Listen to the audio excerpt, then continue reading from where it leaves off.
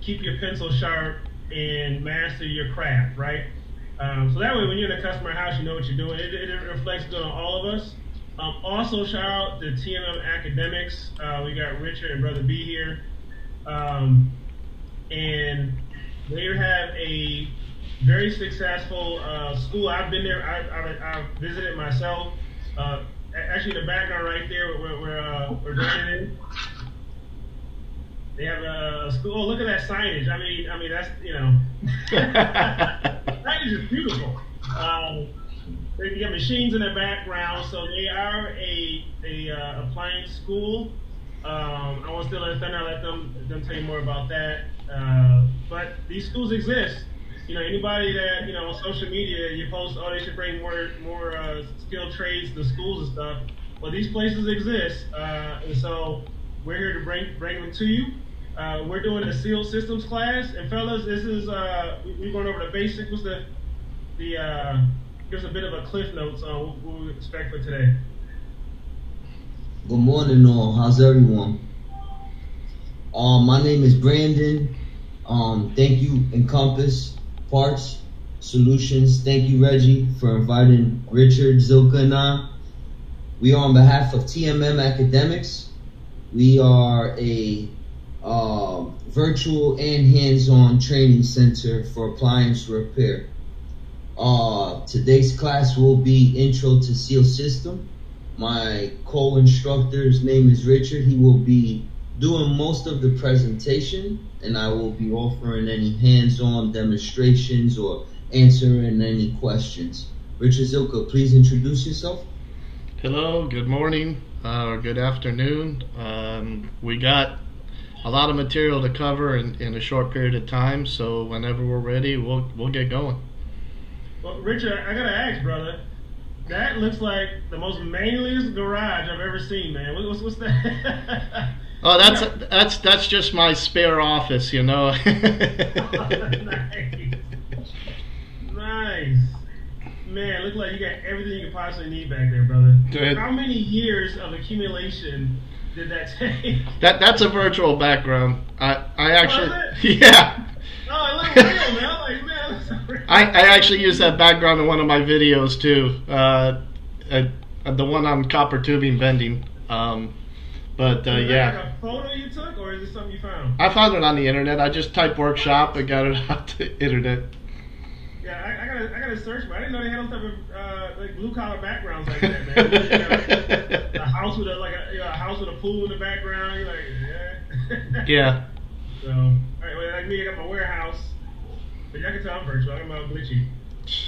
So, yeah, that's awesome, brother. And brother B, the beard game is strong on you, brother. So we know we're gonna learn something today. You already know you're gonna learn something with a strong beard like that. So today's class for the folks in attendance is gonna be an introduction to seal systems.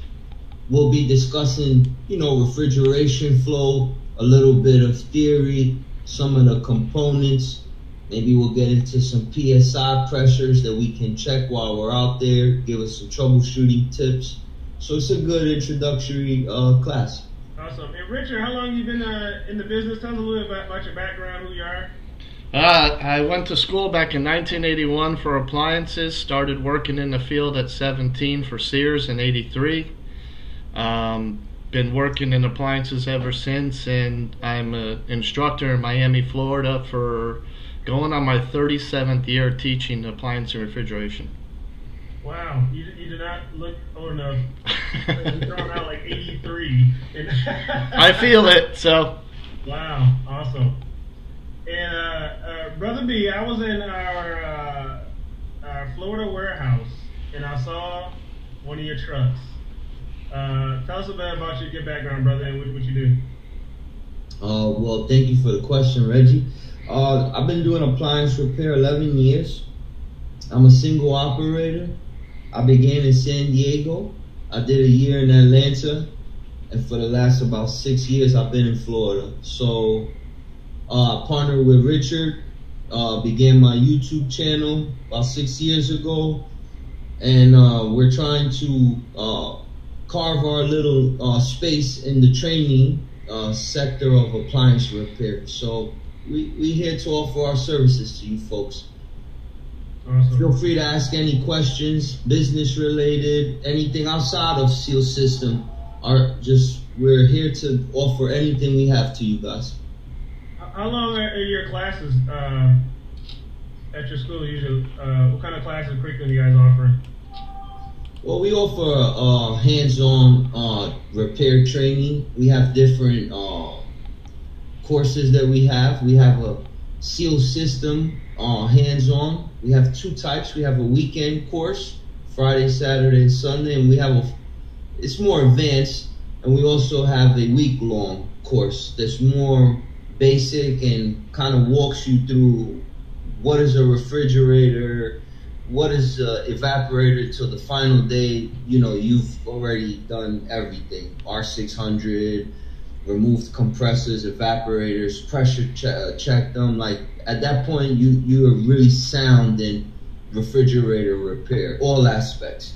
So we have, you know, different courses, but we offer hands-on training here. We ask that you don't judge us. We didn't know that we would have to show this, but we just had a class and the guys didn't pick up, myself included, but kind of it looks like this. Every person gets his or her own individual appliance to work on. We're located in South Florida. As you see here, these guys rip up the compressors, the evaporators. So we hover them, we walk them through the repairs, and we also provide the theory to why they're doing what they're doing. Awesome. Okay. Well, after you learn all this Seal System stuff, at some point you got to buy parts. I wonder where they can find parts for their appliance repair. Well, let me show you something. So, Encompass.com, right? So, for those who don't know, my name is Reggie Williams. I am an Encompass rep, and so my job is to help you have access to original manufacturer parts, the original parts for the manufacturers. So, Encompass offer that. On top of that, a number of services, such as the little things, right? That, especially me as being a tech, love is like our 360 photos, right? This is game changing where, so here on this pump, if this is the part you need, if sometimes you need to verify that plug is the right one, you can do a 360 photo, spin that part around, and check out the plug before you order the part, right? That's game changing. We offer protection plans where you can extend past the manufacturer's warranty. That's a good for those who have a mind for marketing. And also, you scroll down, you will see frequently bought parts along with that one. So that actually is a hack for troubleshooting. So if you don't have an Encompass account, it is not too late to save your business. You can contact me. My information is scrolling below. Just contact me and I'll get you set up. If you have an Encompass account, you don't use us, you say, you know what, Encompass sucks, let me know why. Maybe I'll fix that for you. So I'm always available 24/7. That number there is my cell phone number, so call or text. All right? And with that said, I'm going to hand it over to our presenters. Appreciate y'all for what you do. Appreciate you guys for what you do for the industry. You can also catch these guys at ASTI that's coming up. Was that February? Yeah. That's in Vegas in February. Yeah, and we got some trolls in the chat. Man, people still do that stuff? Jesus Christ. I believe what he's saying is, he's 20, and I'm not this person's interpreter, but I believe 22 minutes, and he's probably wanting the class to begin. Oh, is that what it is? Oh, okay. Well, that last comment I thought was something else. Okay, I deleted it. Oh, okay. Yeah, actually, I'm getting it now. So. Yeah, actually, we're kind of just letting people kind of pile in because we. And to that individual, we'll say that the reason we're kind of doing this is because when Reggie put out the invitation, he was in Memphis, so it was kind of 1 hour behind. So, you know, we're kind of an hour early because we're on East Coast time. We're in Miami. Yeah, we had a time snafu. So yeah, he just saying it, bro. I almost blocked him. So I misunderstood, but I didn't. So yeah. He was saying this long foreplay, like we ain't into the action yet. What's taking? Yeah. Okay. Yeah. Hey, just like when you go see Kevin Hart, right, or you go to see Janet Jackson or somebody, there's gonna be a opening act before the main show starts. I'm just the opening act. But I'm gonna go ahead and hand it over. Appreciate you guys. And let me take off my Encompass.com. Boom. And again, y'all contact me below. And hey, bro, appreciate you guys. And I'll let you have it. Thank you, Reggie. Okay, welcome everybody. Apologies.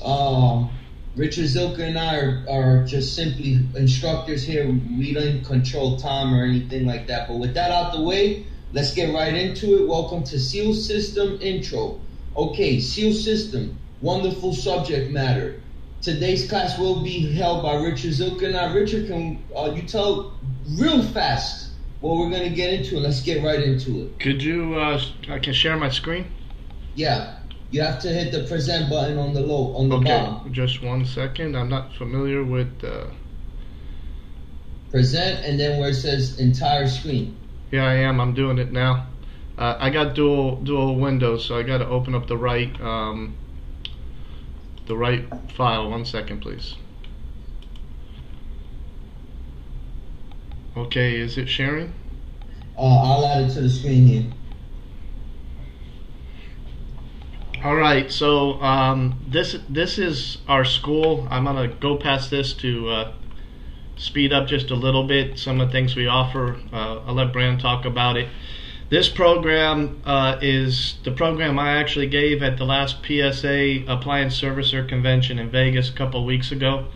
I'm going to go over some basic refrigeration components, something simple. So some of you guys, you know, are like, well, this is too simple, but I'm going to get into a little bit more detail. I'm going to talk about different refrigerants, the pressures and using the temperature pressure chart, little difference between 134A and R600. I'm going to go over a little bit of the safety and tools, but not too much, and then I'll actually talk about things to look for when looking for sealed system problems, or how to identify where the problem is a regular problem like dirty condenser or an actual sealed system problem. So, are we ready to begin, Brandon? Yeah, we're ready to begin. Go ahead. And if anybody has any particular question or subject matter that you'd like us to harp on, we only got about an hour and a half. Put it in the chat and we'll try to include it in today's presentation. Go ahead, Richard. Okay, so the four main parts of a sealed system. Do any of you guys know all four parts that are in the sealed system? You just put it in the chat.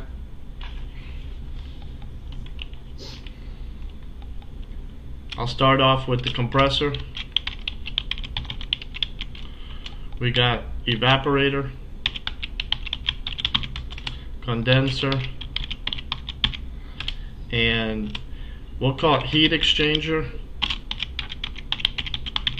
but also call it the cap tube. Those are the four main parts of the system. We're going to go over those parts briefly, and then we'll get into the actual sealed system troubleshooting and everything else. Starting off with the compressor. The compressor's really on a standard refrigeration system, single evaporator. I'm not going to go into dual evap systems today, but if you look at a refrigeration system, a lot of people see all these tubes and everything and don't really understand what's going on with the sealed system. But you have to stop and think. The compressor is the only moving part in a refrigeration system. Everything else is just tubing. Evaporator, condenser. We have down here in the corner here is our cap tube, and it's attached to the suction line here. It's called the heat exchanger. That's the only moving part. Everything else is tubing. So when we go to troubleshooting, we have to determine, is it a problem with our compressor or is it a problem with our system? Whether we have leaks, restrictions, overcharges, undercharges, that's one of the things you have to disseminate. And in order to troubleshoot a sealed system problem, you have to understand how the sealed system performs and how it works. So here's a cutaway of a compressor. If you've never seen inside of a compressor, compressor has motor windings very similar to a dryer. The windings are right here. They have a common in start and run, just like any other dryer motor. Then we get into a little bit more complicated, like linear compressors or VCC compressors. But a compressor is nothing more than a piston here with a crankshaft, and as it rotates, the piston goes up and down and creates pressure within the system. So this is the only moving part. If you look here, we have the process stub in the bottom left and a suction line and our discharge line. Our discharge line attaches to this little tiny tube, which is attached, you can't really see it in the picture, would be attached right here to the head of the compressor where the valves are. But the suction and process tube, the word filter blocked it out, it ends right at the case.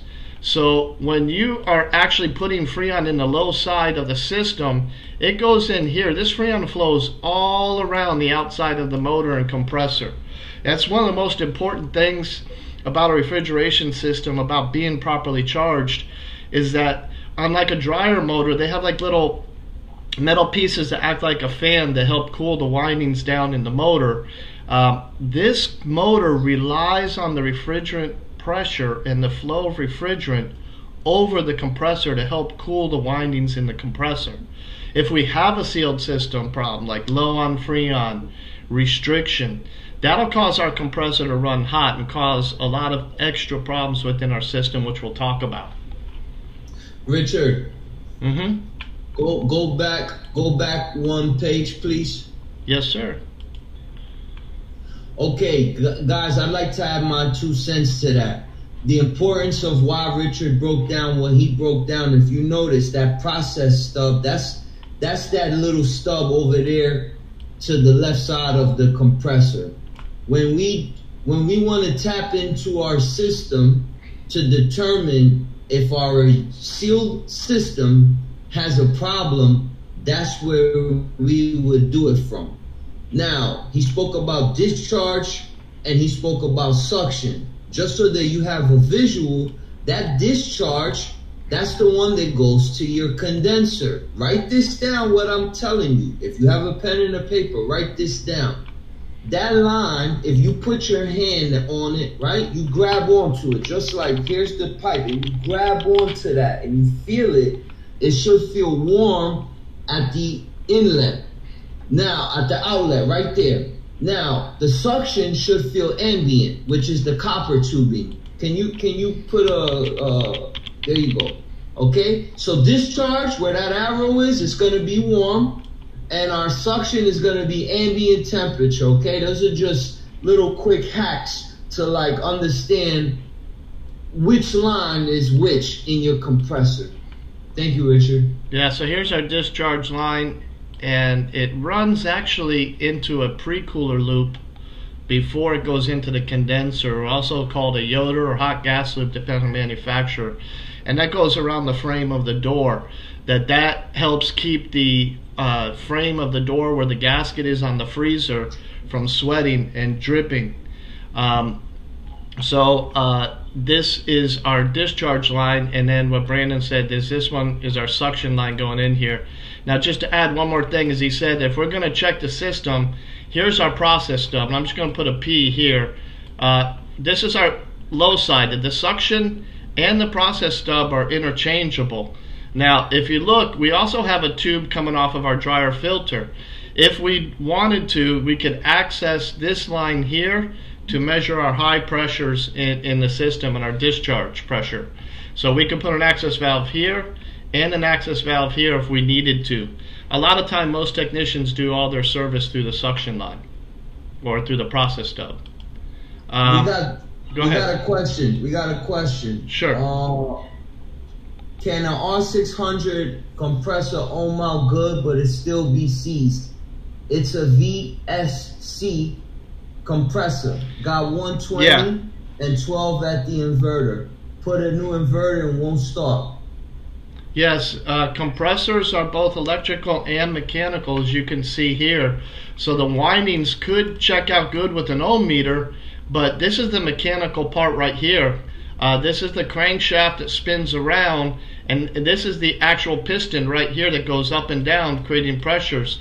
So you could have a locked up compressor, and the bottom of the compressor sits maybe about 1/8 to 1/4 inch of oil, and this crankshaft here has a small hole on the bottom of it, and as it rotates around, that rotation actually draws oil up and actually lubricates here between the crankshaft and what we call the connecting rod on the piston. And so yeah, it could be locked up. If you got liquid refrigerant inside the system, it could lock up your compressor. If you have compressor superheating, like a restriction or something in the system, then the oil could vaporize and go throughout the system, but you have less oil in your compressor now, so it could lock up.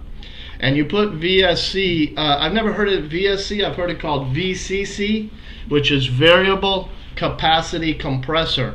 So both linear and variable capacity compressors, as well as this one here, which is basically the same as a VCC compressor except for the electric windings. That's our next slide, by the way, talking about the different compressors. That you could have mechanical problems, and I'll point out a problem that happens commonly with these LG linear compressors. And we apologize for those of you who came in. It started early because Reggie was in another time zone when he created it, and so we had 11 when we only started about 5 minutes ago. So those of you who missed it, you didn't miss much. We just talked about what we provide. So we're going to keep moving in the sake of time and go over any components. Again, if you guys have any questions, just post it in the chat and we'll be more than happy to answer your questions. Here we go. We got types of compressors. If you guys can respond in the chat, we got one compressor here which says LG. We have another compressor here which has a box attached to it. We have another compressor here, and we have a compressor here. I'm going to say A, B, C, and D. If you guys can put in the chat, one of them is a linear compressor, one is a VCC compressor, one is a standard compressor which uses a relay and overload, and another one is called a wise motion compressor. Do any of you know what any of them are? If you could, just put the letter of the compressor and put down what type of compressor you think it is. I'll give you a few seconds to see if anybody knows any of the compressors.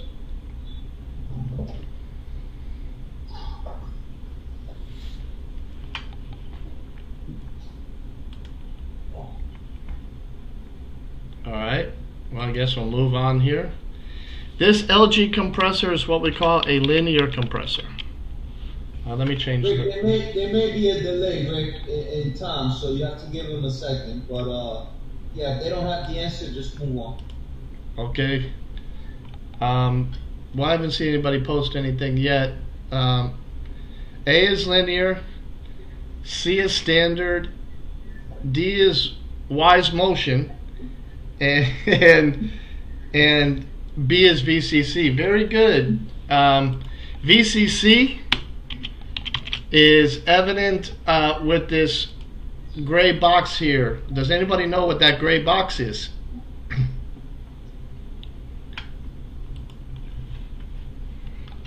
Yeah, you have to give them like 10 seconds. There's a delay. Okay, well, I'm gonna type in the answers to the other two while I say, does anybody know what the gray box is on the VCC compressor?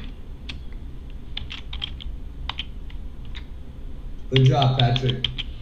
Yes, it is the compressor inverter. In the bottom right, wise motion is what they call that compressor. It is a type of linear compressor. This is Whirlpool's version of LG's linear compressor. They've only used it for about 2 years, but there's a lot of them out there. As a matter of fact, on our YouTube channel, TMM Appliance, we have a video where I discuss how to troubleshoot that compressor. So the linear, VCC, standard, and wise motion. Linear compressors, their motion is very different physically from our standard and VCC. The standard and VCC compressors internally look like this. It has a crankshaft and a piston that goes up and down. The only difference is the electric windings inside of the compressor. If we look here in the top left, you can see how the crankshaft is rotating and the piston's going up and down. You'll find this in the VCC compressor and a standard compressor. And in the right hand side, you'll see an example of a linear compressor and how its piston goes up and down. We have a cutaway of both those compressors here. Just this one in the bottom right is opposite direction of the video. The only thing is with this linear compressor, it does not act like an electric motor, like a dryer motor, like our reciprocating and our VCCs. It's more like a solenoid. When it is given power, in this video here, when it's given power, the piston is pulled downwards just like a water valve is open through a solenoid, and then the springs in the bottom shoot the piston back up. So LG compressors are a little bit different in design, but we have a piston that goes up and down. The difference though with the linear compressors is when you ohm them out, you will only have a reading between 2 of the 3 pins. So when you look at the compressor and it has, let me change the color here. When you look at the compressor and it has 3 pins on it, normal standard compressor would be common starter run, and you would have 2 windings running between the 2 pins. But on a linear compressor, you'll have 3 pins, but you only have winding between 2 of them, and that would be the solenoid. And one thing I want to bring up, if you are changing a linear compressor, LG came out with a newer compressor to replace a majority of the ones they had prior to this one. The pin location of the winding had changed. So when you have the wire on here, let's just say it's the top and the bottom left pin is where the winding is inside that compressor, that if you take and put the wires back on the compressor here in the same exact way it was on the old one, it won't run. On the new one now, we still have the same 3 pins, but the position of the winding had changed, and you have to rotate the plug on the compressor to make sure it works. So ohm out your prior compressor and look how that plug goes on when you're changing it, and then ohm out the replacement one. When you look at the plug on the compressor, the plug will only have 2 wires. Make sure the 2 wires are going to the 2 pins that have your winding on the LG, or otherwise your compressor will not run. Now here is a cutaway of the compressor, and talk a little bit about how the actual compressor works. In the standard compressor or the VCC compressor, we have 2 valves. We have a suction valve here and we have a discharge valve here. So when this piston goes downward, this valve will actually bend, and I'll try to draw it a little bit. This valve will bend downward, and as the piston goes down, it's going to pull Freon into the compression chamber. As that happens, the discharge valve is going to close. So when the piston goes on its upward stroke, this valve here, the suction valve, will close and the discharge valve will open. Does anybody know why it has this piece called a stop on top of that valve? Anybody have an idea why it has a stop? And this is important to know and to understand something called an inefficient compressor. I'll give a second to see if anybody knows what that stop is for. Remember, it takes 5 seconds for a delay. Yes, sir.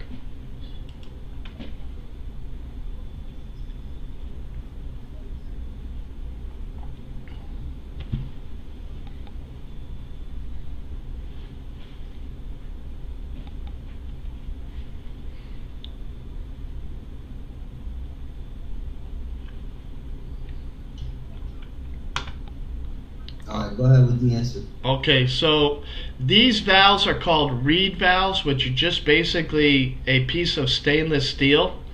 And when the piston goes down, it causes this valve to bend this way. When the piston goes up, it pushes it flat again and closes it.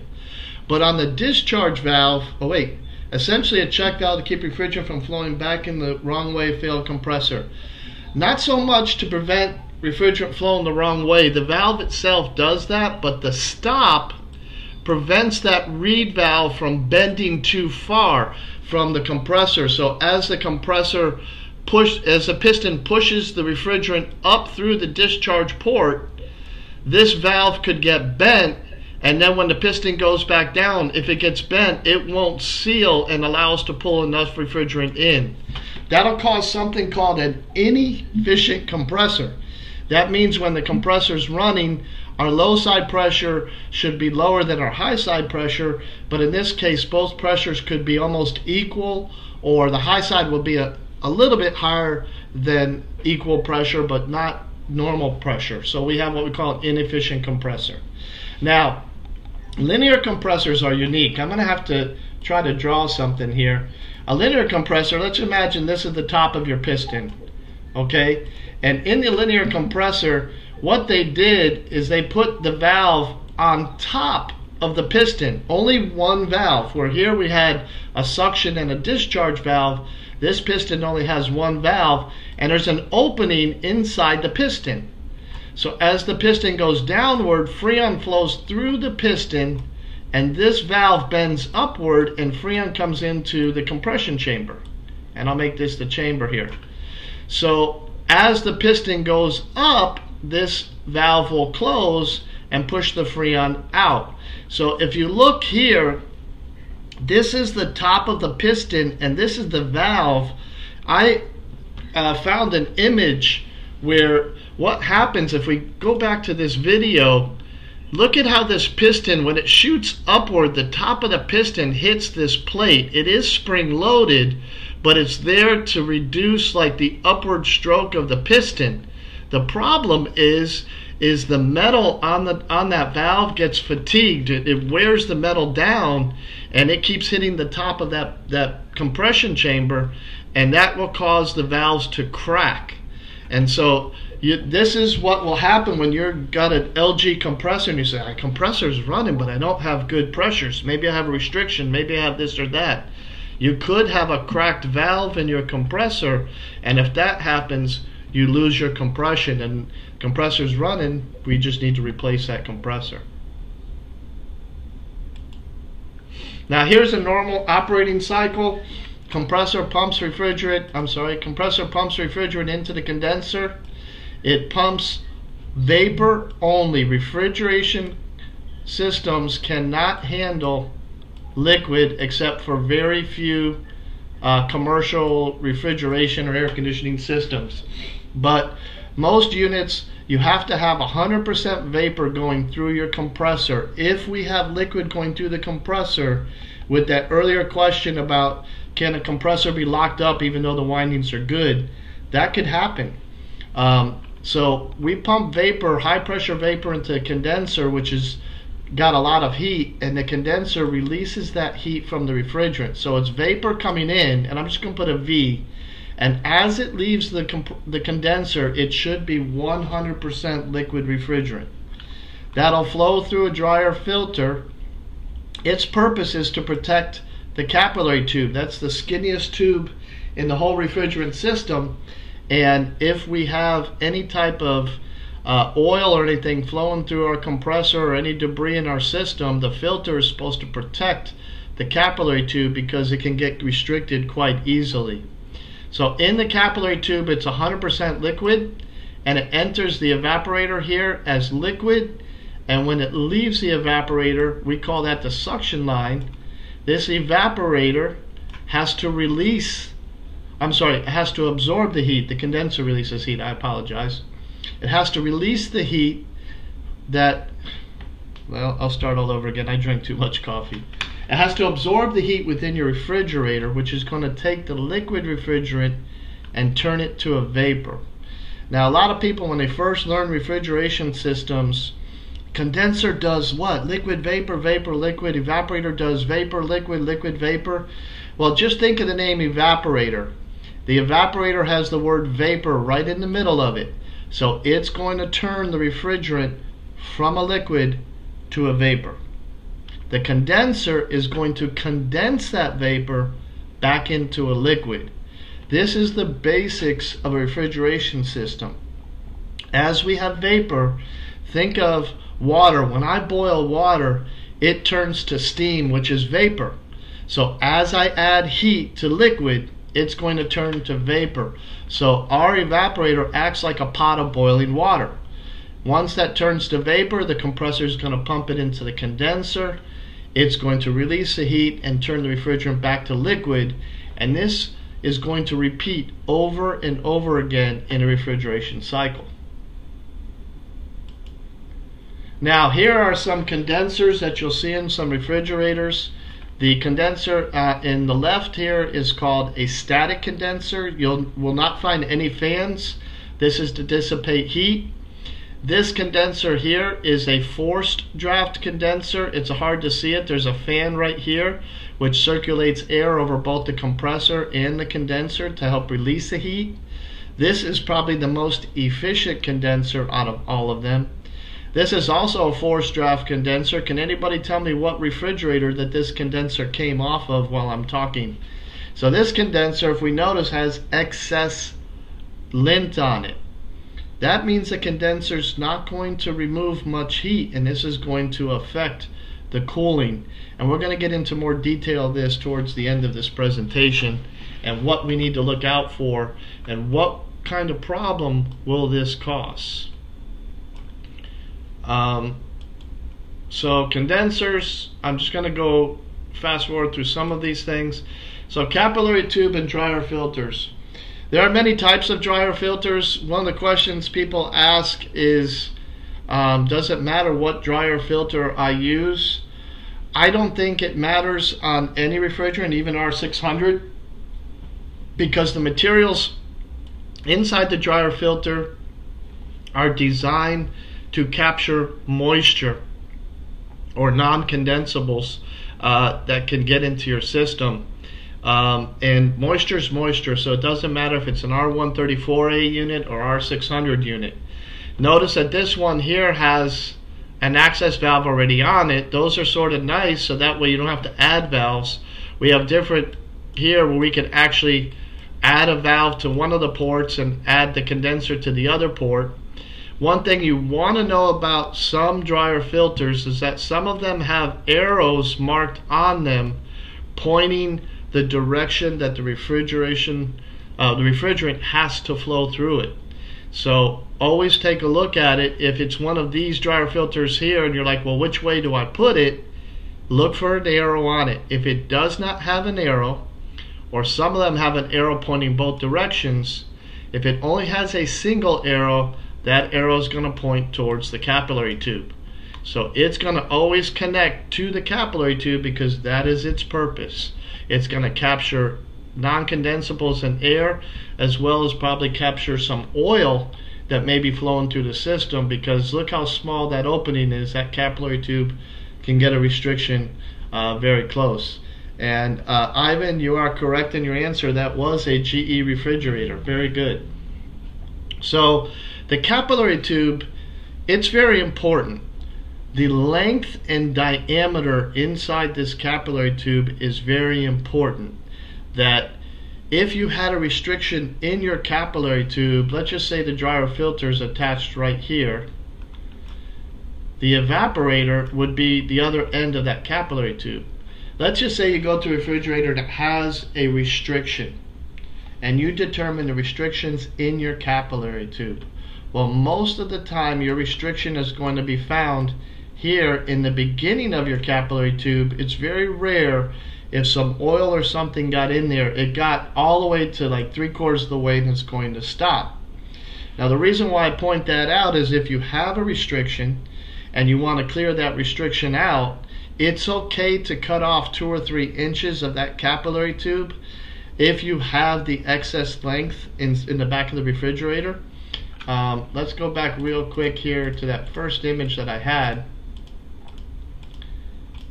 And if you look here, you could see how much capillary tube is coiled up here. So I could cut about 2 or 3 inches.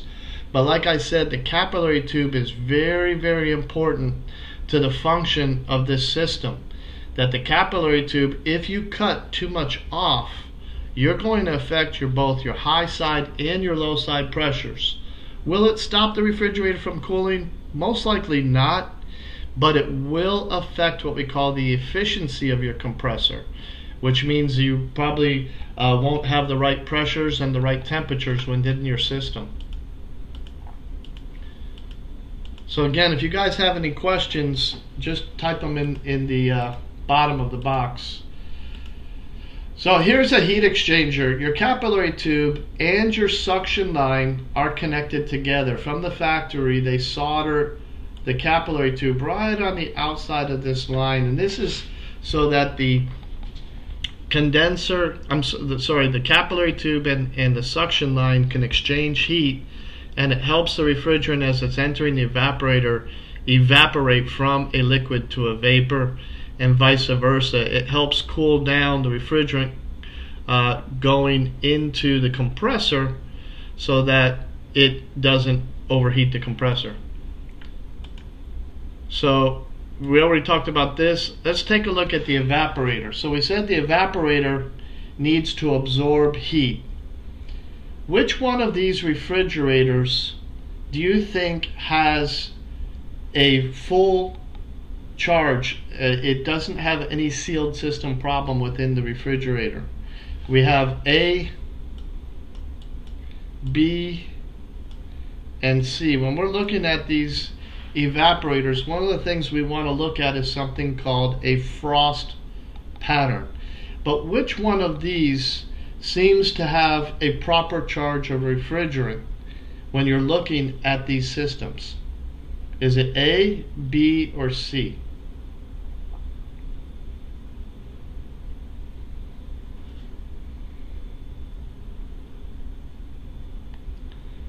Well, B is not the correct answer. If you look closely, and I can zoom in on it, let me just erase the letters here.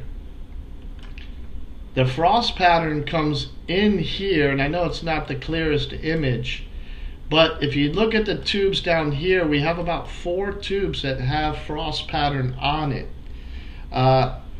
Yes, the answer is A, and I'll go over that in a minute, but if you see here, the frost pattern ends right about here in our system. The rest is just the aluminum evaporator.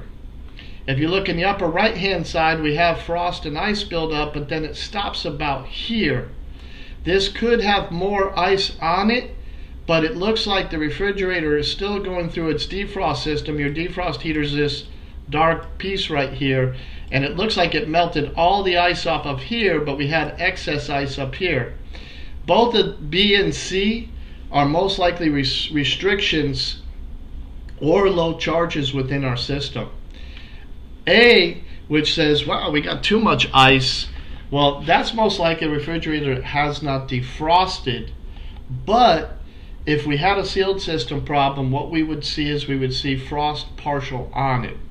Now, the frost is telling you that the refrigerator or the freon inside the evaporator is turning from a liquid to a vapor. That is very important for you guys to notice when you're looking at a refrigerator.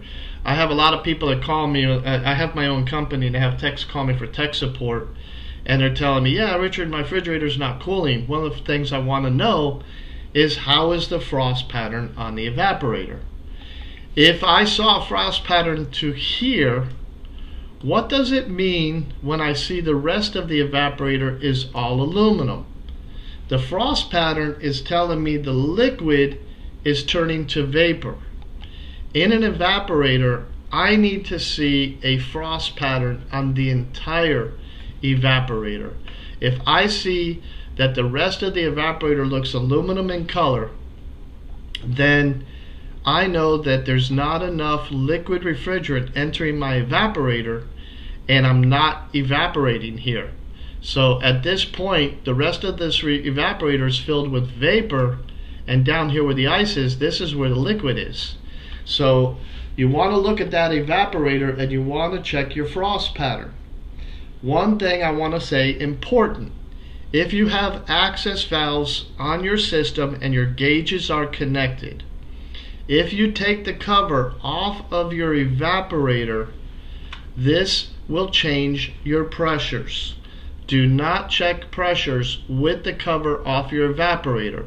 You need these fans to pull the air across the coil for your pressures to be normal. If you don't have enough heat across your evaporator, you may cause the pressures to drop lower than normal, and you may think you're undercharged or have a restriction or something in the system. Last week, Brother B and I taught a sealed system class, and we had a guy that was charging one of his refrigerators, and he had the back cover off of the condenser, but the condenser was underneath the refrigerator. It wasn't in the back where you could see it. And he measured the charge in and put the right amount of Freon in, and the pressures were perfect. We had 0 on the low side and about 125 on the high side. You came back about 5 minutes later, that high side went to 300 psi. That is an indication that that condenser is running hot. The low side pressure was still somewhat normal.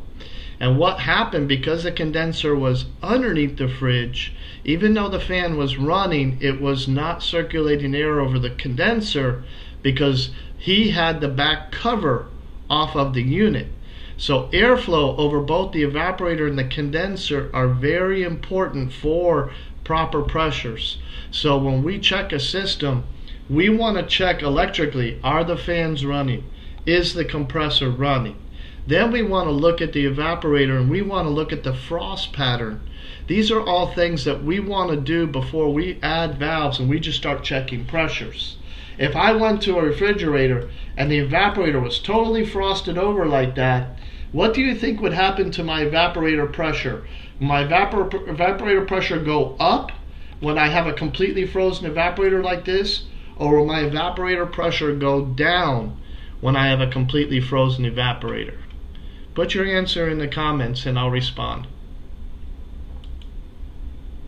So I'm going to skip some of these questions only because we have so much time and I want to cover over some material.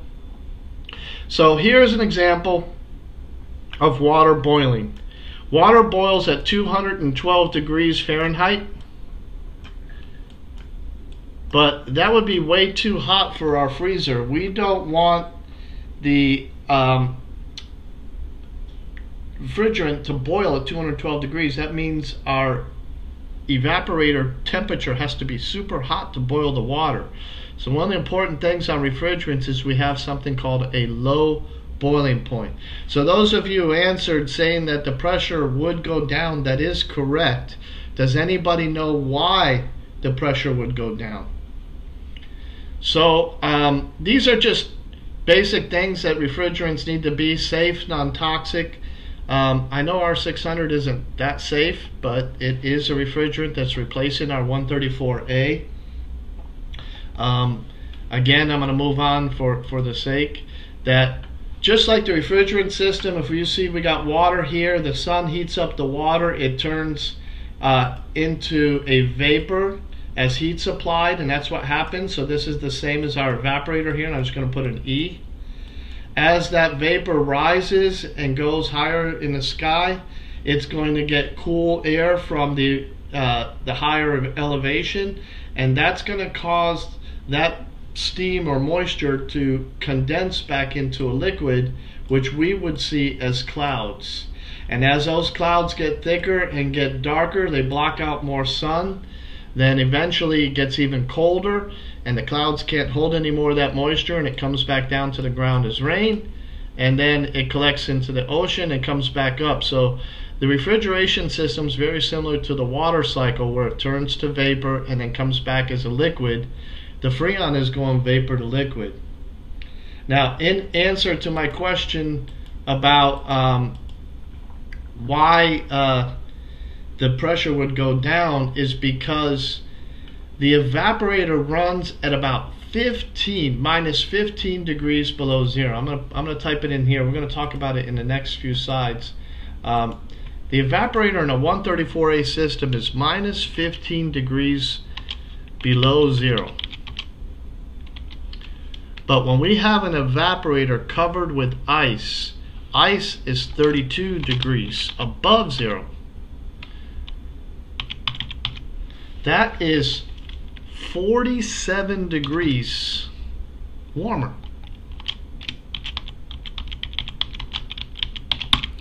That's going to affect your cooling. But a lot of people say, well, 47 degrees warmer, if it's warmer, isn't it going to evaporate my refrigerant? No.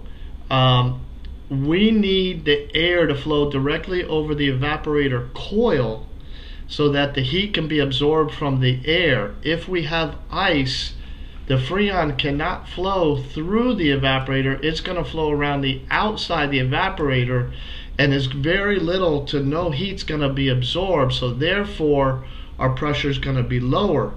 And the important thing about that is, just like you don't want to check pressures with the cover off your evaporator, you want to make sure that you don't have a defrost problem and you're checking your pressures.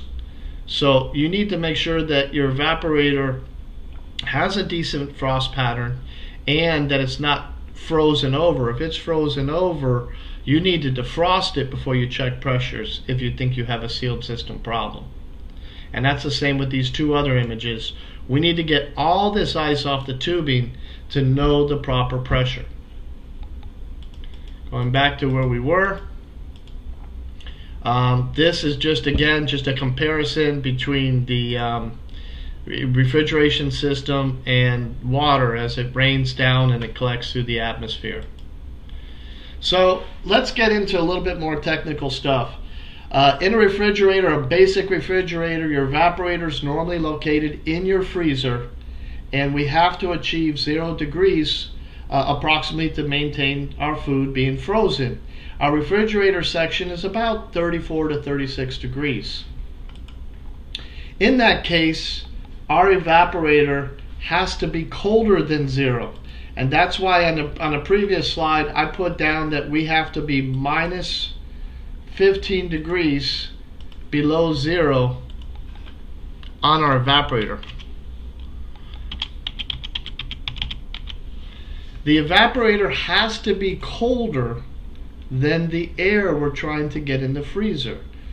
This is important, especially if you guys work on refrigeration systems like, okay, now I've done 134A for 10 years, no problem. Now they got this R600. How do I know what is a good pressure? How do I know what the proper pressures are? What if I'm working on a sub-zero? It has two separate compressors, one for the freezer and one for the fridge. They do not have the same pressures. So we have something called a temperature pressure chart. I'm going to zoom in on it for a second. But one of the important things is, if you look here, this column here is temperature in Fahrenheit. That is the temperature of the refrigerant. All these columns here are different types of refrigerant, and this one is 134A.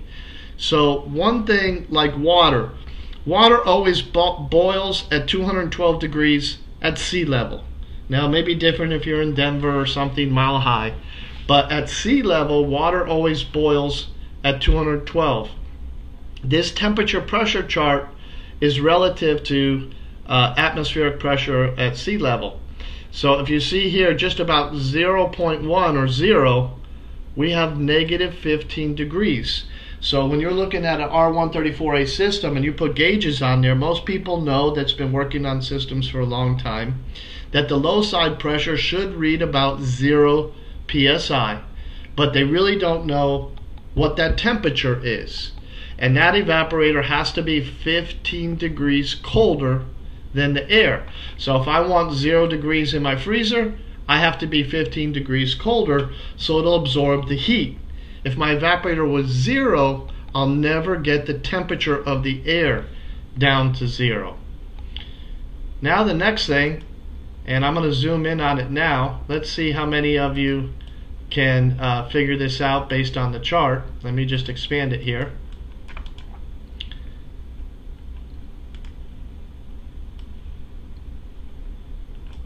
I know it's a little blurry, but I wanted to make it bigger. So if we said R134A here at 0 psi is 15 degrees below zero, what pressure should my R600A refrigerator be on the low side if I walked up to an R600 and says, I don't know, I think I got a sealed system problem, put my gauges on. What pressure am I looking for based on this chart? Take a minute and see if you can figure out what pressure should be on the low side.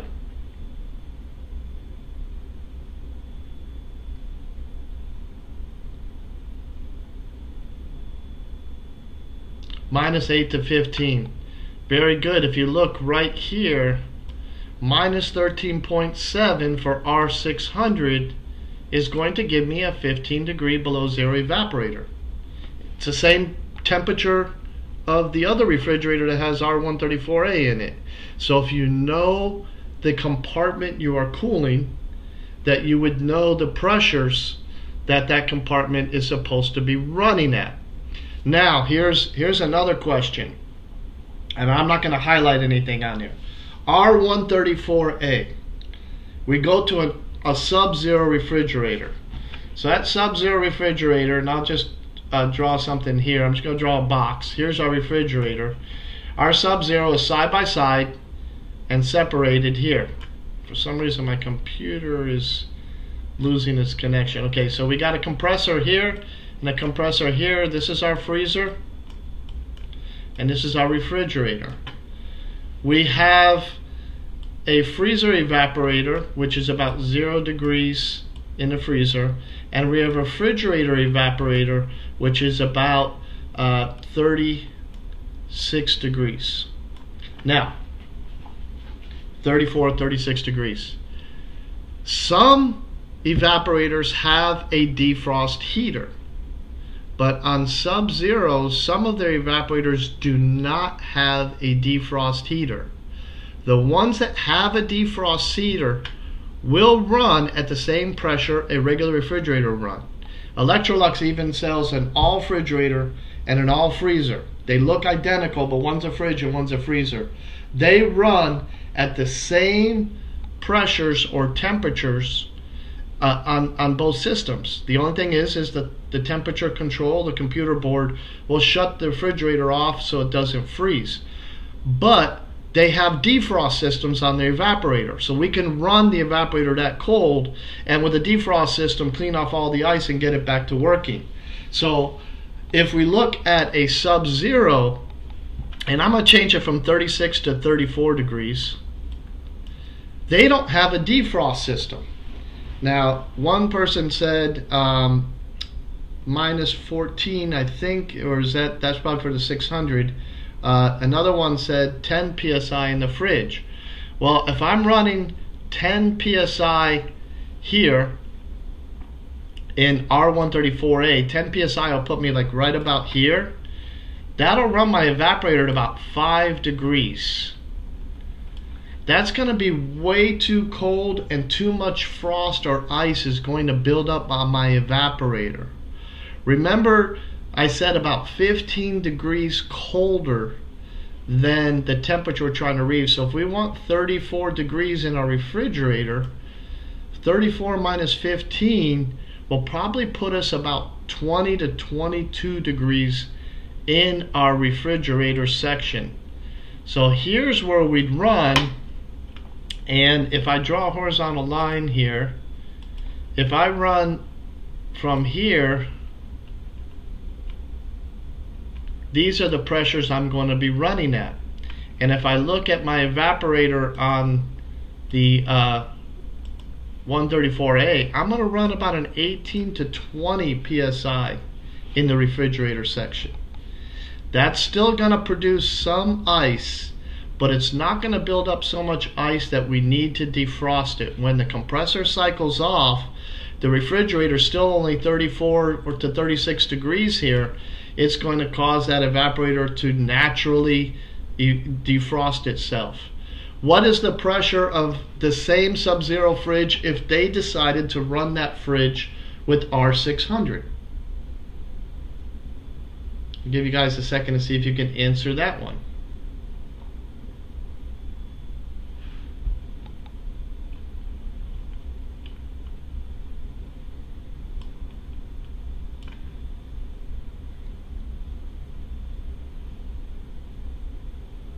The delay is killing me.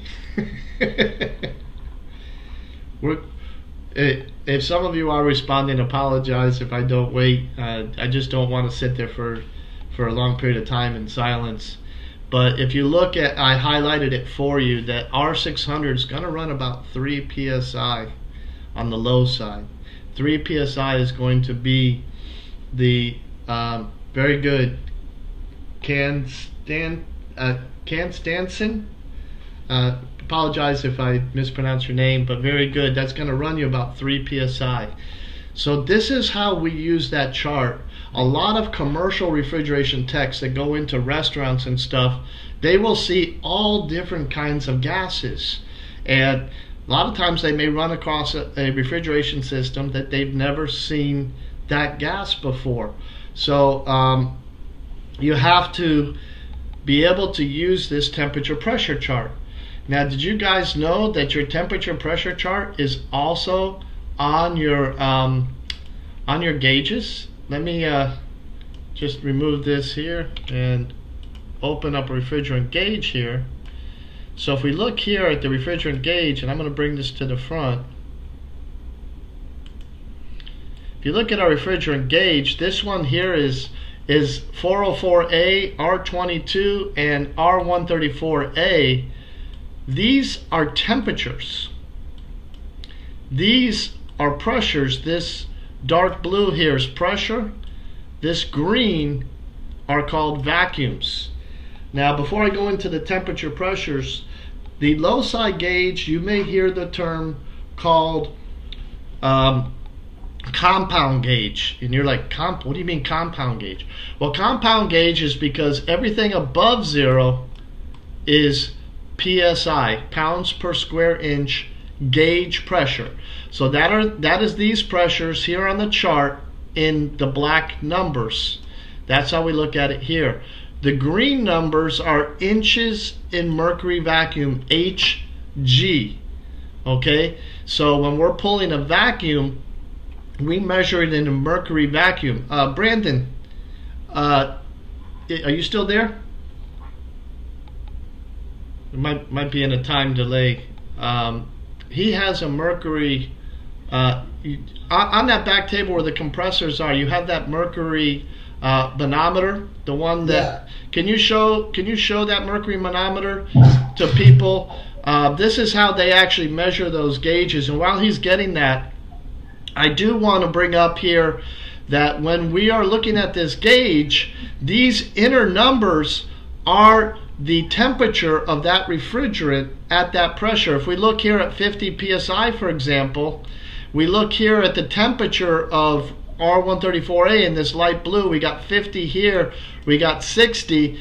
This is 52, 54, 56, 58, 60. So this is 54. So that 50 psi, 134A should be about 54 degrees. So if we go 50 psi, 134A is about, well, they're saying 45 degrees. So I don't know the accuracy of that chart, but that is the temperature at that pressure. So Brandon, could you show that? So what he has there is hold on. You want to be the share screen for a sec? Yeah, hold on. So if you guys look at that U-shaped tube. But then you can't talk. Hold on. Well, all right, now you can talk. Sorry. Okay, so what he's showing you is called a manometer, and this is what we used back in the day to measure vacuums. The inside of that tube where his hand is filled with mercury, and we pull a vacuum, the mercury goes up one side and down on the other, and we have to count each one of those numbers. Can you go on just a little bit closer to show the numbers on the screen? Each one of those numbers are inches, like the 3, 4, 5, and 6 that you see on his screen, and that is the inches of mercury vacuum. So when we're measuring vacuums and I talk about inches of mercury vacuum, you're saying, well, where's he getting these inches of mercury? That's what that gauge is calibrated to measure. Now, one thing I want to add, I don't have it on the screen. For those of you who use digital gauges like Yellow Jacket, I ran across this. You know, I'm old school. I've been doing this for 40 years now. And so my meter's analog, my gauges are analog. Brandon loves to pick on me, like I use all this old school stuff. When you are measuring with a digital meter, we were pulling a vacuum in one of our classes, and the gauge on the low side, normally we will pull to a 30-inch vacuum like you see here. That's when we know we've got a deep enough vacuum in the system. But a digital gauge will only reads minus 14.7. Okay, minus 14.7. So minus 14.7 is the same as a 30-inch vacuum on our gauges. So here's a question. If this is 14.7, what do you guys think 10 and 20 would be? If 30 is 14.7, what would a 10-inch vacuum be on a digital meter? What would a 20-inch vacuum be on a digital meter? Give you guys a second to see if you can say 10 equals this and 20 equals that.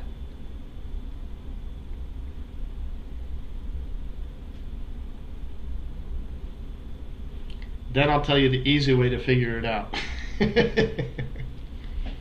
Give you guys a second to come up with an answer.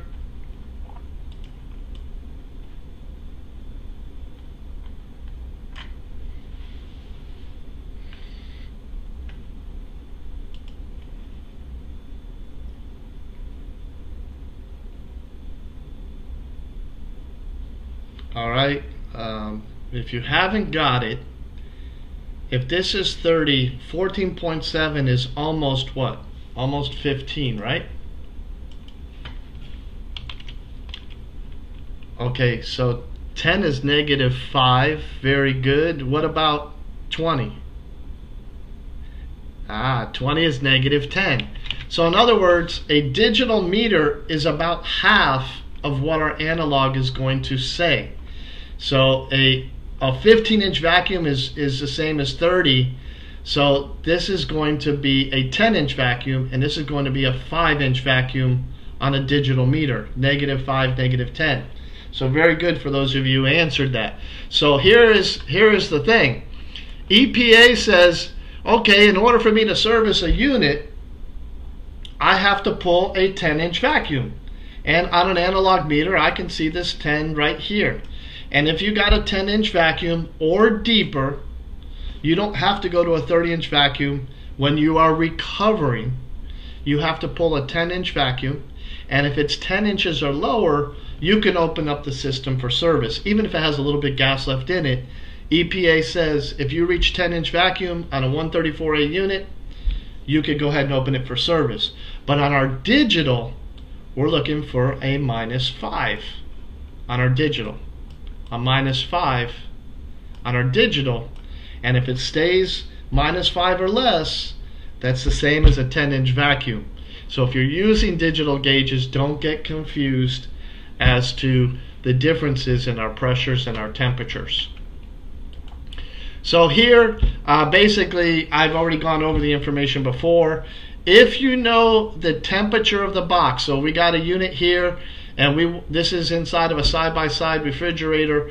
I want to get 0 degrees inside. I want to reach 15 below 0 on my evaporator. These are all the pressures those gases would have to be. If I'm going to use R12, I'm going to run between 3 and 5 psi. If I'm 134A, I'm going to run at about 0 psi.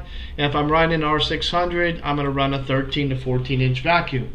As long as you understand that, that's how you know when you walk up to a refrigeration system, how do I know if these pressures are right? This is important for basic understanding of a refrigeration system and understanding what your gauges are telling you when you're attaching it to a system.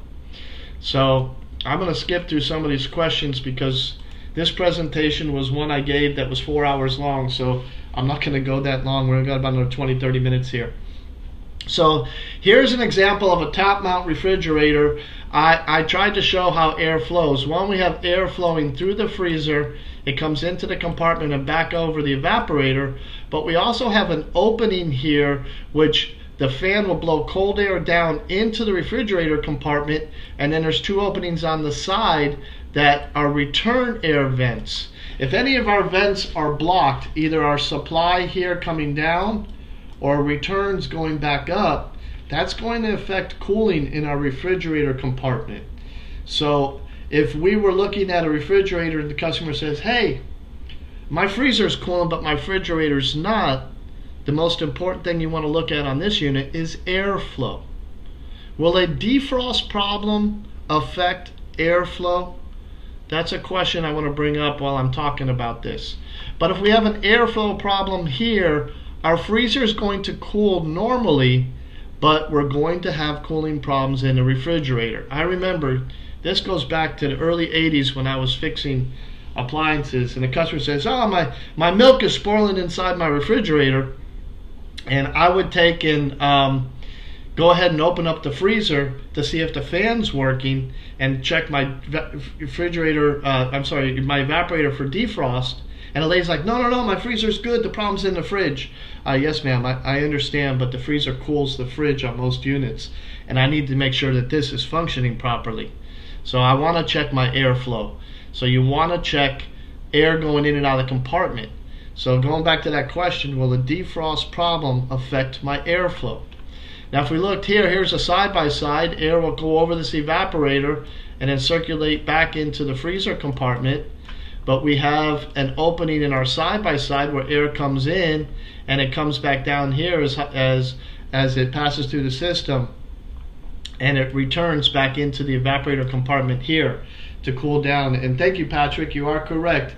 A defrost problem will block the airflow going into a refrigerator compartment, just like these openings being restricted or blocked. One of the important things is in this compartment here and here, we have something we call a damper. A damper is like a door or a window. Down here in Florida, we've been dealing with 90 to 95 degree weather every day until last night. It actually got into the 70s last night, and I think it got even cooler today. So what we're going to do, we're going to turn off our air, and we're going to open up the windows to allow some of that cool air in so we don't run our air conditioning.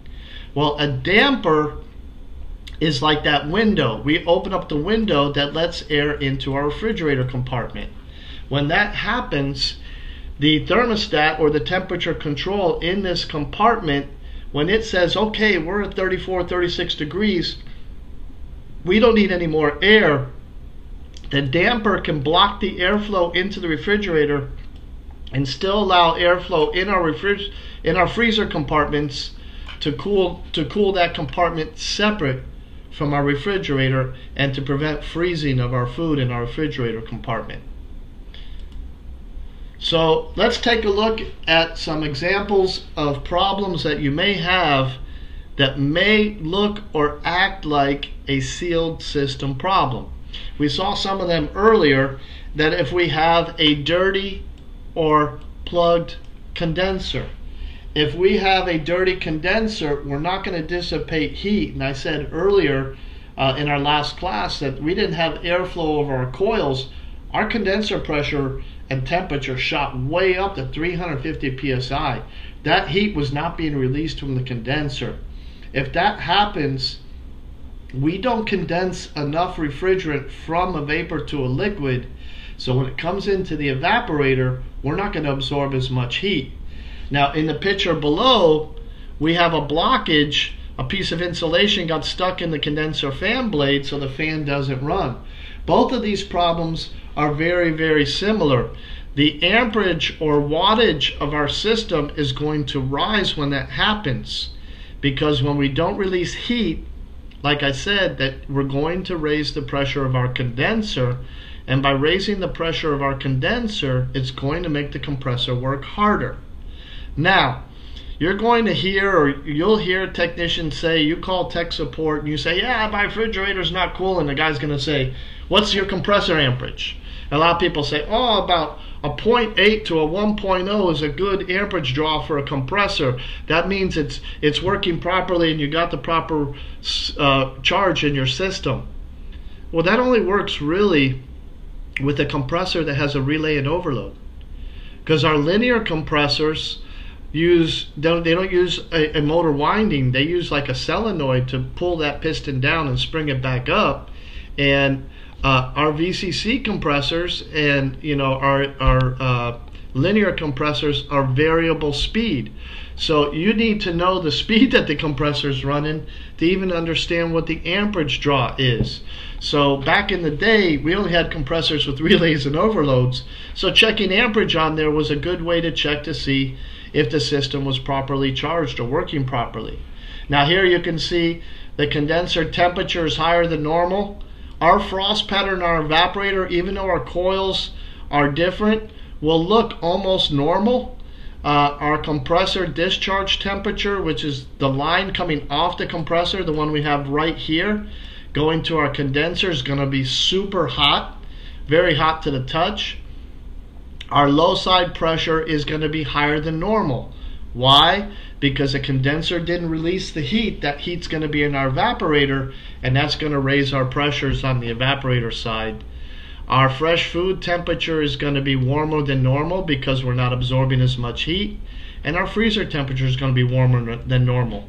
So if you look here, the symptoms for both a clogged or dirty condenser and a blocked condenser fan motor are going to be very similar, and you can look at both of them in a minute to see if both of them may be an issue to the customer's complaint of inefficient cooling.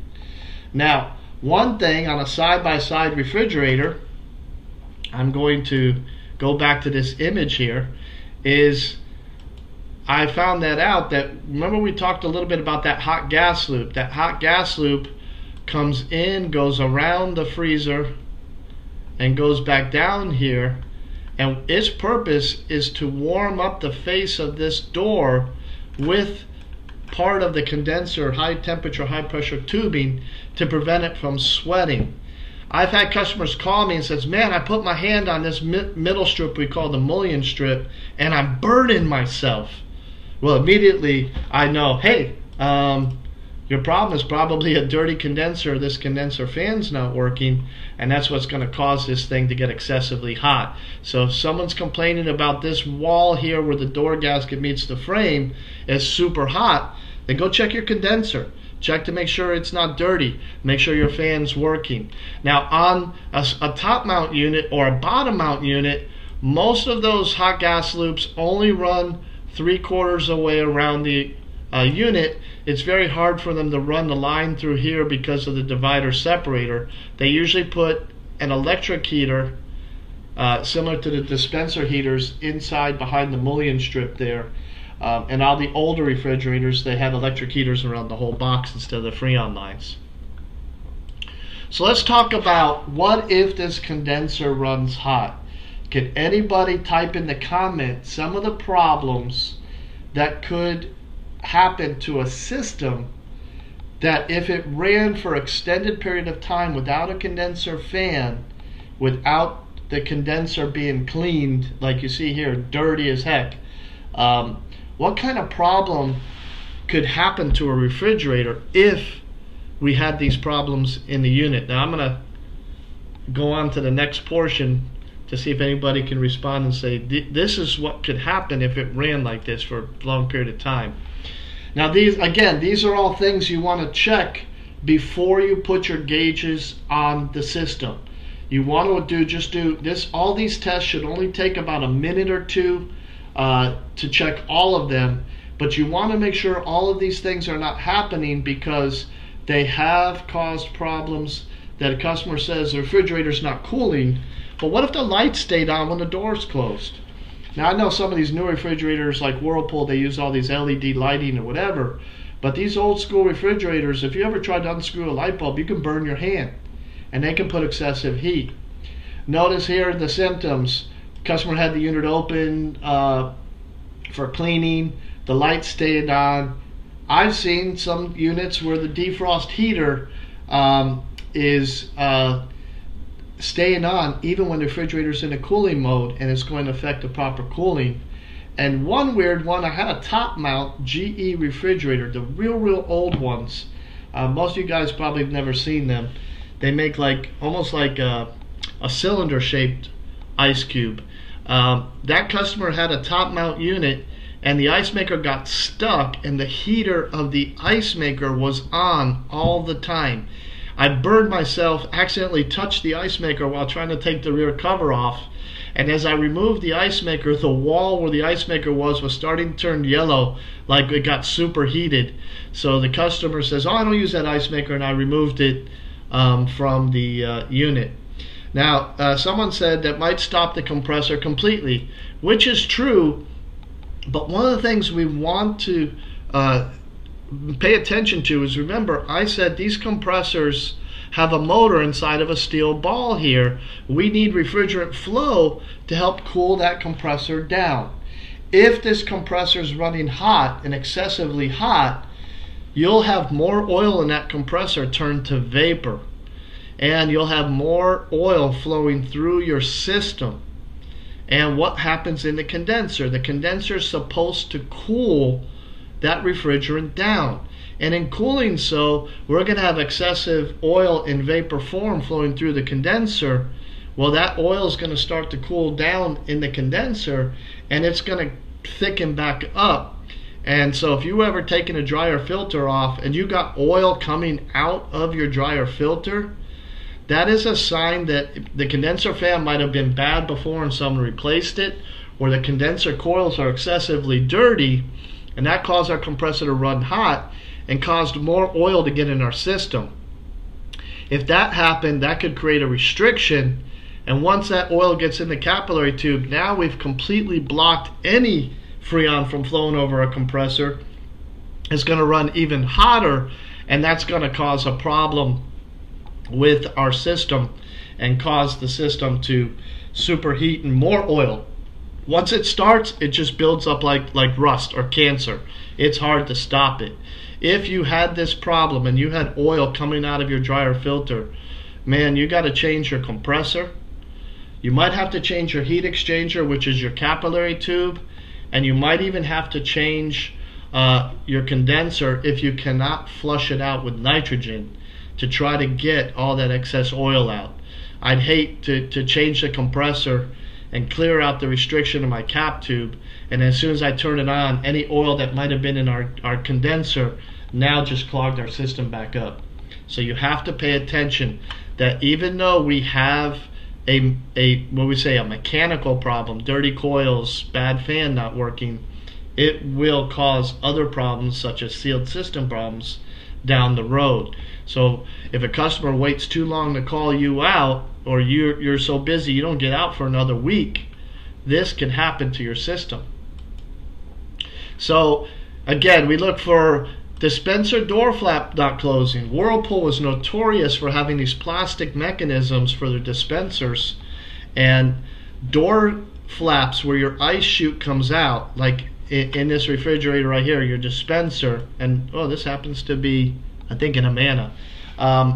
The door flap is on a time delay, so when you pull your glass away, that flap's supposed to stay open for a few seconds to allow any cubes to fall out. So if the door flap closes real fast and a cube got stuck on the way down, it won't let that door close. But on the back end, sometimes those door flaps, the mechanism doesn't allow the door to close, so we get excessive warm air going up inside our freezer, and that could cause ice buildup on our damper in the wall. So if you go into a refrigerator, the customer's saying, "Hey, my refrigerator side's not cooling," and your damper has got frost on it, look at your dispenser door flap or your refrigerator door gaskets and see if any of them are allowing excess heat or moisture from getting into your system and cause this ice buildup. So this is another unit.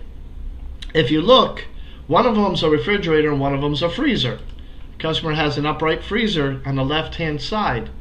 A lot of these upright freezers, the condensers in the wall of the in the unit, not on the bottom.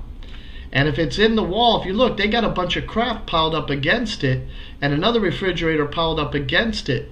Warm wall condensers in chest freezers, like we reach down in them, and upright freezers, the condensers on the side of the refrigerator. You can put your hand on there and feel the heat of the condenser just by touching the outside wall of the fridge.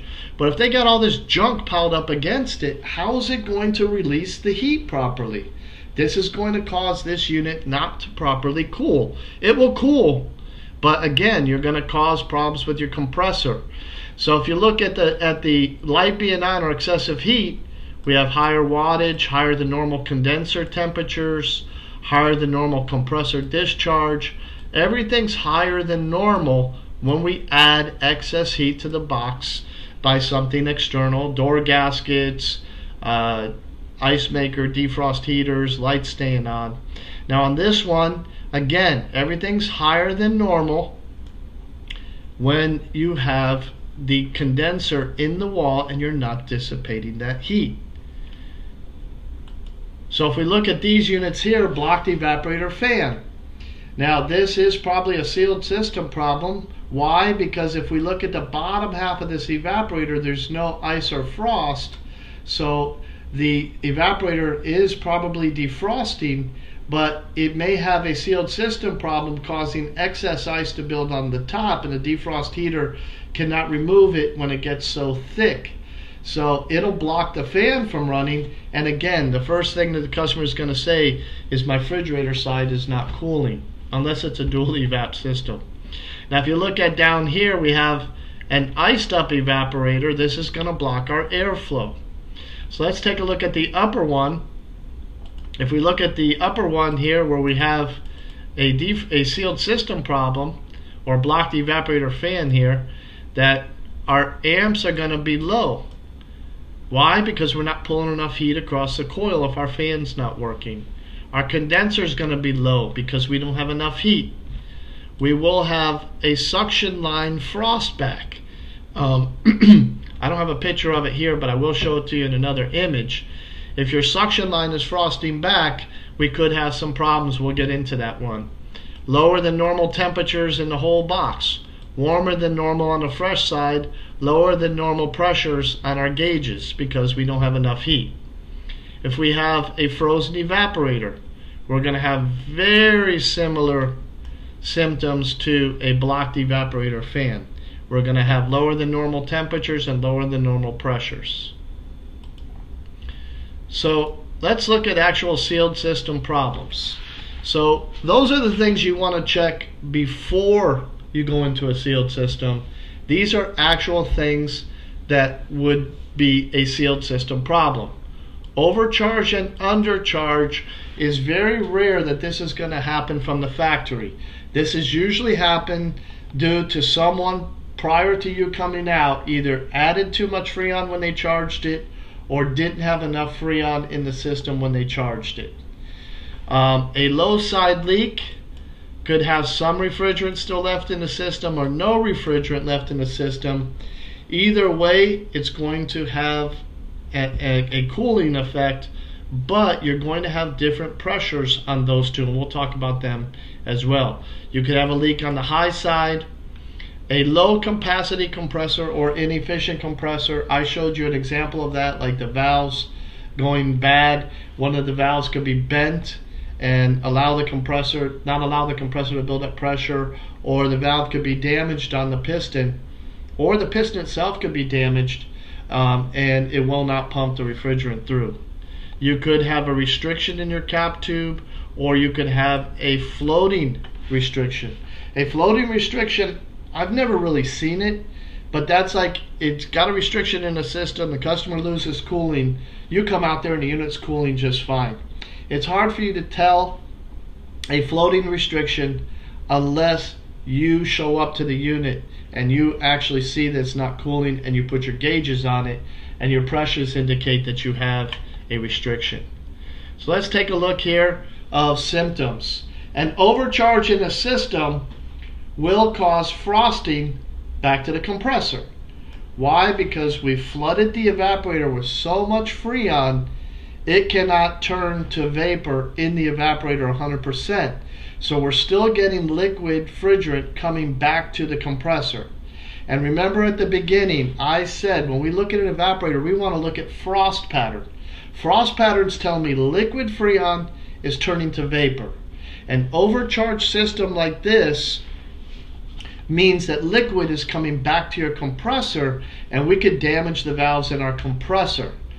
Don't get fooled that if we have a defrost problem or the evaporator fan is not working, we will not turn the Freon in the evaporator to 100% vapor, and we could also see a frosted suction line. So we want to look at the system and make sure that it's defrosting and that our evaporator fan's working. Then if I see frost on my suction line, I'm going to go into my system. But I'm not going to go into the system until I checked defrost and the evaporator fan's working. If we have an overcharge, we have higher amps or wattage on the compressor because we're pumping liquid refrigerant through it, is making it work harder. Our condenser temperature is going to be higher than normal. I gave an example here of your high side pressure is higher than normal, should be somewhere about 125 to 130 on the high side, and our low side pressure should be running at 0. Here we're running about 15 to 17 on our low side. And overcharge, all of our pressures would be higher than normal. And here we'll have frost on our suction line. And here equalization will take a little bit longer than normal because we have too much refrigerant in the system. And undercharge, if you look, only partial frost is appearing on our evaporators. For you guys who really can't see too good, I can bring the picture a little bit larger and you can see that the suction line has got frost on it up to about this point. An undercharge will cause that, but a partial restriction will also cause that. But an undercharge, if you look, the two key things is that our condenser temperature is lower than normal, that our high side and low side pressures are lower than normal. If you see that our 134A system is going to be running into a 10-inch vacuum, our high side pressure is just going to be about 100 psi, about 90 psi, so that our pressures are both lower than normal. If I had a restriction, our high side pressure will not be that low. If we look here, a low side leak with some refrigerant in the system and a low side leak with no refrigerant. Let's take a look at a couple of things. Physically, low side leaks may look the same, but if we have some Freon in the system, let's take a look at the symptoms. I'm going to bring this to the front so you guys can read it. If we look here, our low side leak in the system, our low side pressure is normal to slightly higher, and our high side pressure is lower than normal. So why would, if I had a leak in the system, normally a leak in the system would be like this, and I'm going to bring this one to the front. If we look at our pressure, we're almost at a 30-inch vacuum, and our high side is at 150. Well, let's look at this gauge for a second. We have a low side leak, but we're running a 10-inch PSI, not 0, and our high side pressure is a little bit higher than normal. Why is this? Why is, if we have refrigerant in the system on the low side leak, that means our evaporator or something on our low side has a leak, and it's sucking moisture in. So why are the pressures different on these two low side leaks? And I'm going to put them side by side so you can see them. that the one on the right is a low side leak with no refrigerant, and the one on the left is a low side leak but there's refrigerant in the system. Why would the two low side leaks look different from each other? Has anybody got an answer for that one?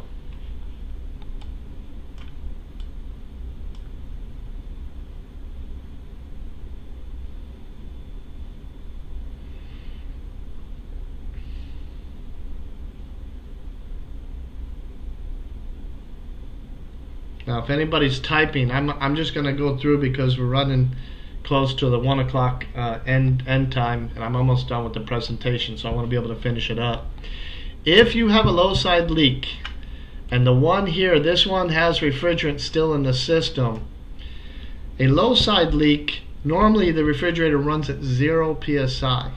So if I leak a little bit of Freon, that evaporator now is going to suck air and non-condensables and moisture into the system. When you mix that with the refrigerant, let's see, someone said because the amount of refrigerant or moisture, the moisture is going to increase the pressure as it's mixed with the refrigerant, so both our high and low side are going to be a little bit higher than normal. When we look at a system that has no refrigerant in it, well, now we lost the refrigerant, which is what's creating our pressures. Now we just got air and non-condensables in our system, but a majority of that moisture is going to be trapped in our high side, and that's why our high side is going to be running high, but our low side is going to be in a vacuum. So now what if we have a high side leak? Well, a high side leak, and I'll bring this one to the front. A high side leak, the amperage is going to be low, the condenser is going to be low, the liquid level is low, there's going to be little or no frost pattern at all on the system. The condenser and compressor is going to run cooler. The low side's in the vacuum. You can see here we're 10" in a vacuum. The high side pressure is going to be lower than normal until eventually we're out of Freon. But if we're a high side leak, then all the Freon's going to leak out. Very little moisture or non-condensables are going to suck in. Because if we have refrigerant in the system, when the compressor shuts off, it's going to have positive pressure throughout the system. It's going to reduce moisture getting sucked in, unlike a low side leak, where it could suck moisture into our system. So here, if we have a low capacity compressor, which is what we talked about earlier, our symptoms on a low capacity compressor is this here. Our low capacity compressor, our high side is going to be lower than normal. We're running about 75 psi, and our low side here, this is 10, 20, 30, 40. We're running just under 50, and that's because the compressor or the valves are bad, and they're not allowing for the compressor to build up that higher pressure. So everything is lower than normal or cooler than normal, like as if this valve was broken or one of these valves were bent. So here we have capillary tubes with a partial or complete restriction. First, let's talk about a system with a complete restriction. Let me bring this to the front. A system with a complete restriction. A lot of people expect a couple of things on a complete restriction. The low side's going to pull down, be lower than normal. The vacuum level will depend for how long. But the high side's only at 50. Now, a restriction means that the system still has all of its Freon. Wouldn't you think that your high side pressure, if you had a restriction, the compressor would suck everything from your low side, put it into your high side? Wouldn't that raise your high side pressure? Why is the high side pressure only 50? Why is it not even normal? I'm recording this, and I haven't talked to Brother B, but I don't know if Encompass is going to post it on their site. but this class is being recorded, so we can post it on our YouTube channel. And I'm gonna have Brother B talk a little bit about our school and our channel that you guys can check out when we're done. Maybe he can share, screen share our website and our YouTube channel if you want to prep that on your computer, Brother B, where I'm coming close to the end of this class. In this system, if we look at these gauges, our high side pressure only became 50.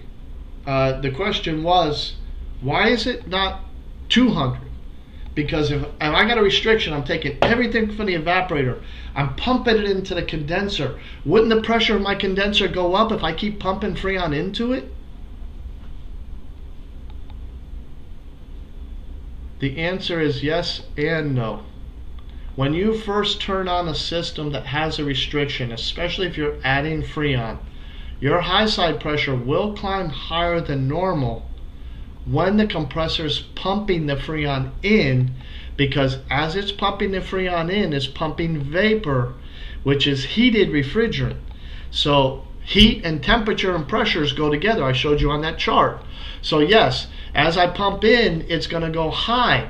Once the condenser cools the refrigerant down, it's going to release all that heat. It's going to just be like your Freon tank. If you look at our temperature pressure chart, R134A at room temperature is almost the same as the pressure, 70 psi, 70 degrees. So our condenser, once all the heat's released, the condenser becomes like a Freon tank. It just stores the Freon. So when we first turn it on, we're going to see the pressure go high, then the pressure is going to drop. Our low side is going to pull almost to a 30-inch vacuum. Now on a capillary tube, that was a complete restriction. On a capillary tube with a partial or floating restriction, then it's going to be very similar, a deeper vacuum on the low side, very similar to our complete restriction, but you have to catch it. A floating restriction means it blocks up the capillary tube, but the compressor was able to pump enough pressure to pass it through. And now, if it didn't get caught by the dryer filter or something, it's going to float around the system and then block it up again. So a floating restriction is a restriction that may appear or disappear within a system. So that's pretty much it. I'm not going to go over the chapter questions. What you saw here today, guys, real quick, and then I'm going to let Brother B talk a little bit more about our program, and if he could share our YouTube channel and our website.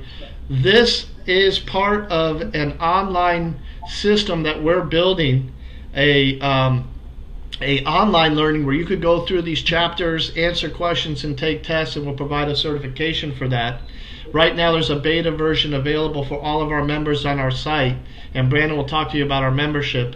The other thing is we do have, with our membership, and Brother B will talk about our bi-weekly classes, where we do classes like this every other Saturday. Sometimes they're on schematics and troubleshooting, sometimes they're on sealed system, sometimes they're actual hands-on demonstrations, how to change a compressor. And so check out our YouTube channels and everything else. So if you guys have any other questions to the presentation or comments, we'd be happy for you to post them in the bottom there.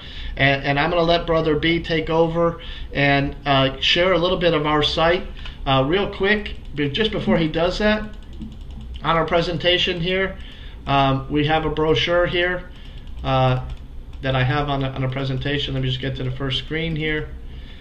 This is our brochure and talks a little bit about our classes and where we're located. And again, this will be posted in the video online. And then Brother B, if you could take over and share with everyone a little bit about our classes and what we do.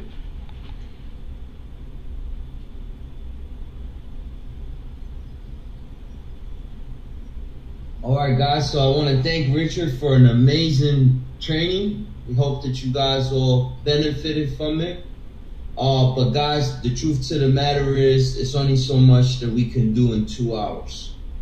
But if you like subject matter like this, and you would like further training, we also have our hands-on training facility. Right now I'm currently in it. It's a large shop right now. It's a little messy just because we were doing some work here in the lab. But guys, come on down to South Florida. You can check out our website, tmmacademics.com. If you see here, here's our website.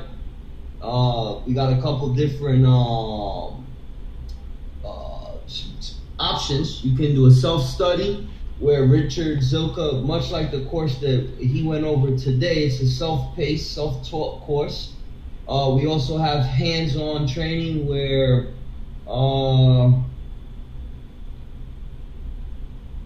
gives you kind of our dates. We got an R600 class coming up. That's a 3-day. We even teach in Spanish. We got a December class. We got cook in January, laundry.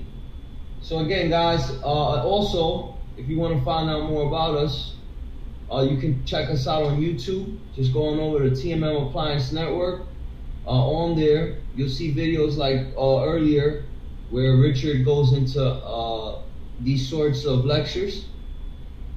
Again, you can check out some of our other seal system videos. If you want to get into like other appliance repair training, there are various videos here. So again, if you want to support us, going over to YouTube, TMM Appliance Network, and if you want more information about our facility, going over to, I'll put that in the comments section. Let's go here and let's go Brandon, can you hear me? This here, boom. All right, so I just put that in the comment section. All right, and we'd like to thank everybody for attending. We'd like to thank the fine folks of Encompass for allowing us to host. Bring Richard Zilka back on here, and thank you, Richard, for that wonderful lecture. Does anybody have any final questions? I do want you to add 2 things. One, to talk about Voxer, and to also that we have a member section of videos that are not in our public YouTube channel. If you want to tell them about Voxer. We do have, if you're interested, a walkie-talkie application that you download on your phone, and it pairs you with other technicians across the country. We currently got a few hundred members. So if you sign up and you're out on a job, you get on that application and you get real-time troubleshooting from other technicians who are part of the group as well. Also, every other weekend, we do have these trainings, just like we did today. So if you're interested in those virtual trainings, you can also check those out. They're every other weekend. We have a ton of pre-recorded videos on there, so you can kind of binge watch for days and get a bunch of videos and a bunch of training on there. Thank you to Mier. Thank you to Rashima. Thank you to